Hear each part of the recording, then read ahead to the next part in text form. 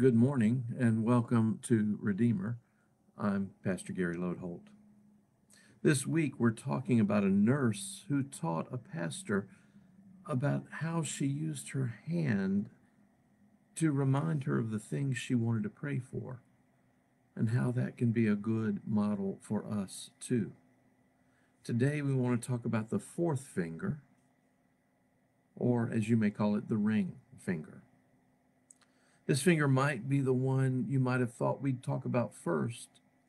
And like some of the other fingers, I think sometimes we neglect or forget to pray about what this finger represents too. The nurse considered that her fourth finger was the weakest one. And so for her, it stood for those who were in trouble or pain. Now, of course, when we know of someone feeling trouble or pain, it's not hard to remember to pray for them.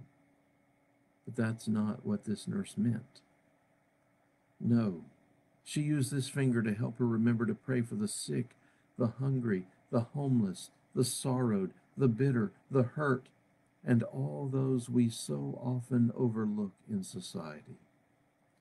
And it's easy to pray about these things when we know people experiencing those things, but all too easy to omit praying for them when we consider those all over the world who struggle and who are the weakest of our society.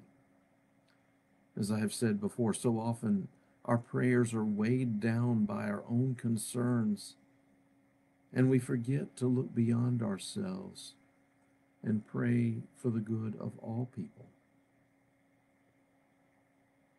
I remember one Sunday when I was preparing my prayer to lead in worship, and I wanted to say something along the lines of, we get so bogged down with our own concerns that we fail to see the concerns of others. However, when I typed it out, my fingers went to the wrong keys. But in the end, I think it came out more truthful than what I had intended. I ended up typing, we get so bigged down.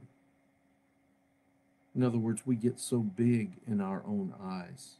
Our eyes are so full of our own concerns that we can't or don't look beyond ourselves.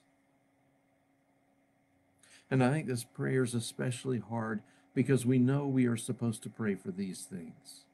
We know we are supposed to pray for the hungry, for widows and orphans and more.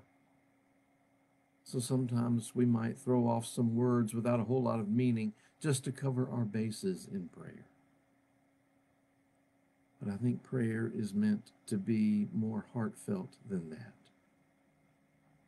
Prayer ought to really consider their plight, earnestly pray for them, and seek God's guidance for how we can respond to their need. It's the weakest finger, and we need to remember and pray for the weakest among us. Thanks for watching. And remember to let this day belong to God.